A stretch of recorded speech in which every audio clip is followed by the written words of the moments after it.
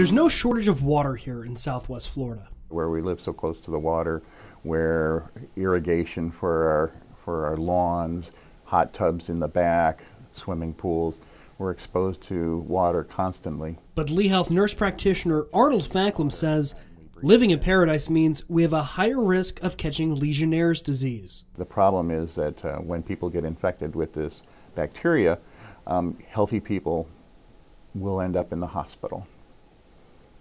Notice I said will end up in the hospital, not may end up in the hospital. Facklam says he sees cases here every year. The disease is spread through Legionella bacteria.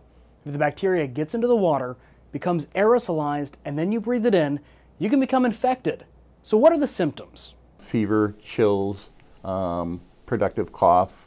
A high fever can go as high as 104. People can have abdominal pain, they can have diarrhea, and it can also cause mental confusion. If you have those symptoms, it's important to talk with your healthcare provider because treatment is available. Because it's a bacteria, the first line is antibiotics. People over 50 and those who are immunocompromised are at a higher risk. Talk with your doctor if you have any concerns.